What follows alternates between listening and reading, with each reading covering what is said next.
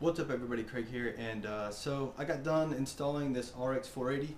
I got it working, everything was working correctly. It was pretty cool. It was a good experience. It kicked my ass all day yesterday. But as you can see, my 980 Ti is back in my system, and for a couple reasons. So I kind of went into this where if everything worked correctly, I was going to get two RX 480s and then running them in Crossfire, which maybe not supported by Mac yet, but I would run them in Crossfire on Windows, and two RX 480s is just as good as a 1080 at about $150 less. So I was kind of going into it with that, but that didn't end up happening because you have to mess with your BIOS and get your BIOS to boot integrated graphics. And I know that sounds weird, but when you boot up, it'll end up using the card. But because the RX 480s and the new MacBook Pros and stuff like that, it's written in the code. So you have to tell your BIOS to boot integrated graphics, but then when you boot Mac, it'll fire this thing up.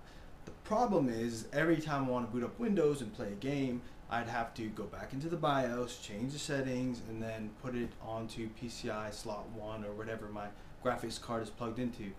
I didn't want to do that. I just wanted to keep it simple, so this one's going to my brother, and he can have fun with it. But anyway, just follow along, and if you want to get your RX 480 working, you can, and it will work, and you'll have full hardware acceleration, and you'll be able to render videos a little quicker in Final Cut.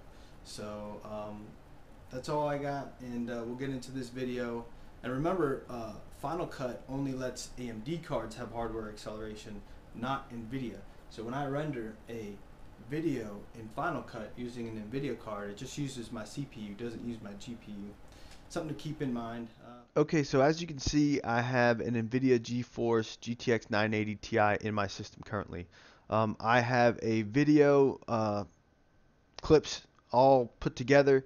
It was with my previous video, the Hackintosh bugs. It's in Final Cut. I'm going to render it while I have my NVIDIA card in there, and then I'm going to render it when I have my AMD card in there. Basically, I'm going to show you the difference between the two, which if an NVIDIA card is in there, nothing's going to happen. There's no hardware acceleration. NVIDIA uses CUDA technology, so with the NVIDIA card in there, it's going to use 100% my Intel i7 6700K CPU, and that's how it's going to render the video. If I have my AMD card in there, which I haven't used an AMD in Hackintosh before, so I'm going to see, but theoretically what should happen is because AMD uses OpenCL technology, it's going to go ahead and have hardware acceleration, which means it'll use my GPU to render that video. So stand by. I'm going to talk about a couple things before I get into all that, and then we're going to go ahead and test the two. Okay, now it's time to start talking about the bullshit that Apple pulls.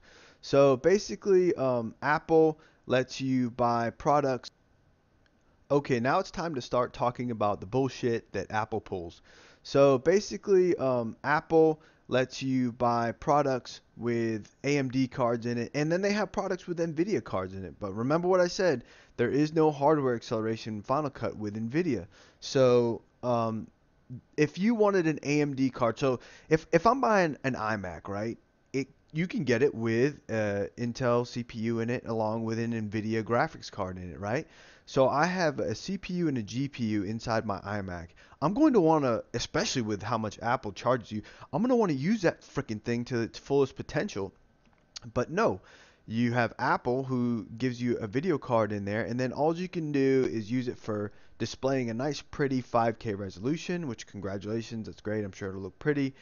And then whatever small amount of big name titles Apple has or Steam has for Mac support with games. So you spent all that money on an iMac just to have a pretty display. It's really it boggles my mind how Apple does this crap sometimes, but you know, it's one thing that makes me mad. I'm always going back to Windows because if I want to play any major title game, I got to go to Windows because Apple just refuses to tackle the fact that, hey, people like to play games. And people like me don't want to go out and buy a PS4, an Xbox, and have all these different boxes sitting under my TV. I want to have one system, and then I can play games, I can watch movies, I can do productivity, and so forth. But if you look what I have here on the screen, I got on the left, I got your MacBook Pro. Now this is the cheapest MacBook Pro you can get with an AMD card in it. So you can't, if you have the 13 inch, you cannot get the AMD card in it.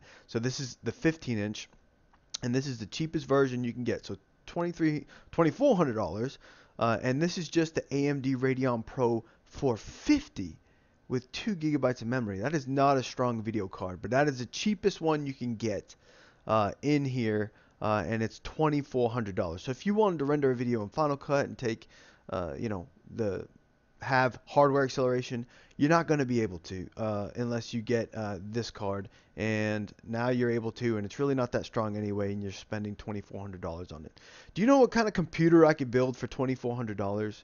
Again, ridiculous. So coming over this way, you get the Mac Pro, and this is the cheapest version of the Mac Pro, which, keep in mind, this is a 2013 computer, so it's getting kind of out of date. You know, computer technology is always changing and stuff like that. So it runs AMD FirePro D300 GPUs. So this is the cheapest version of the Mac Pro you can get with the AMD cards in it. So if you look, that's $3,000. Do you know what computer I can build for $3,000? And this is the point I'm getting with Apple is getting so stingy with their practices and price gouging that no wonder why people are building Hackintoshes. You guys are getting ridiculous. You're soldering processors, you're soldering RAM inside MacBooks. So say you get a MacBook Air or something when they were out before, and this is some pretty shitty shit they were pulling. You get a MacBook Air, you don't know what you're doing. You go to the store, okay, 4 gigabytes of RAM. Okay, the store salesman sells you on it. You buy it. You don't realize that 4 gigabytes of RAM is kind of going out of style quick, and you're going to need at least 8 gigabytes or higher with, you know, programs and operating systems that are coming down the pipe. So then you notice your MacBook Air starts to act slow, and then it becomes evident that you probably need more RAM for what you're doing. Okay, that's cool, right? Just upgrade RAM. So let me just go ahead and buy a couple sticks and pop it in. No, Apple decided to solder the RAM, an easily upgradable part, to the logic board of their MacBook Pro Retinas and above. So back in the day when they used to have the disk drives in the MacBook Pros, you were able to upgrade parts like that. Not the processor, but you can upgrade your hard drive, you can upgrade your RAM. Now, you do not have that ability. The only thing you can upgrade inside one of these new MacBook Pros or MacBook Airs, which they've killed off recently, is your flash memory, which if you go on OWC, it's freaking expensive as it is. So you might as well just buy it through Apple or buy it through them. It's just as expensive. So it pisses me off when they do all these practices and then you want to get a little more out of your computer and they price gouge the shit out of you. So just, you know, practices that Apple is doing with not supporting major title games, price gouging, you know, soldering things to logic boards that don't need to be soldered. You know, I really wish people would just wake up and, you know, don't support Apple. Apple has gotten out of control, and I don't support them anymore. I bought my wife a MacBook Air, and that's about it.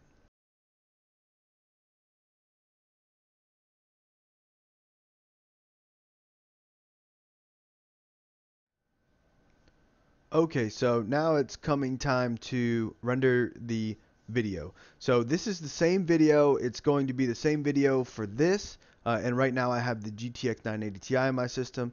And then it'll be the same exact video, same settings for when I have the AMD RX 480 inside my system. So for now, I have the stopwatch. I got Mr. Stopwatch down here ready to go.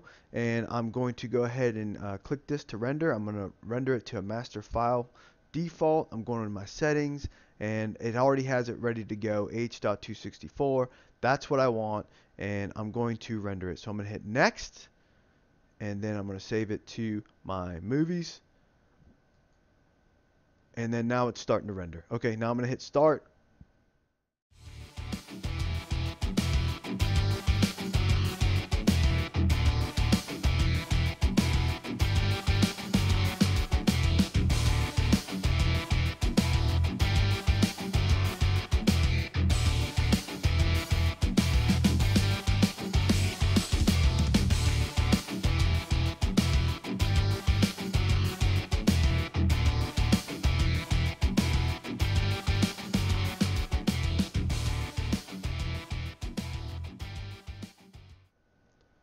Okay, we're sitting at 100% right now. So that means it took this movie that is 12 minutes and 41 seconds long. It's 1080p, 30 frames a second, and it is using H.264 encoding or codecs. And so basically, it took 11 minutes and 28 seconds to process, to render. And again, that's using my Intel CPU because NVIDIA does not have hardware acceleration. So 11 minutes. We'll take that, and then we'll go ahead and try the AMD card and see if we get a little faster. All right, now it's time for the final piece to the puzzle here. So we got the RX 480 in here. Let me show you about it here. All right, so as we can see, we got the RX 480 installed. I got full acceleration, so I'm gonna go ahead and close that out. Now, where are we at here? This is the same video that I rendered. It's 12 minutes and there we go. Here we go. 12 minutes and 41 seconds long. Same video I did, but I did it with my 980 Ti. But remember, since it was a 980 Ti, there was no hardware acceleration because Final Cut Pro only uses OpenCL and NVIDIA uses CUDA. So now that we have an AMD card in there, we're using OpenCL, so we should see some faster render times when I render this. So let's see what we get here.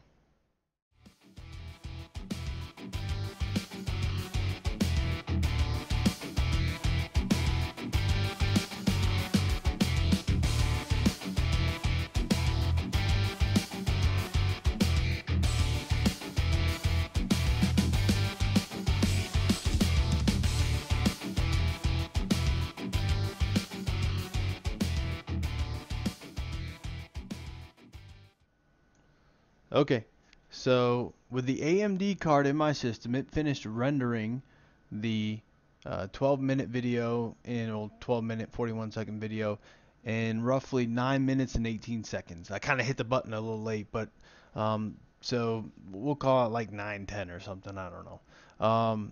But still, it's a full 2 minutes before the 980 Ti, or like I said, my CPU doing the work. Now I thought I was expecting a lot faster. I was expecting a lot better, but you know, hardware acceleration also means like scrubbing in and out of movies. When you're messing with special effects, you're supposed to, I guess, you get better effects kind of thing. You know, what I mean is smoother, you know, transitions between frames and stuff like that. But here's the render test, and the AMD card beat it by a full 2 minutes. So cool, good. You know, bigger movies obviously will have a bigger impact.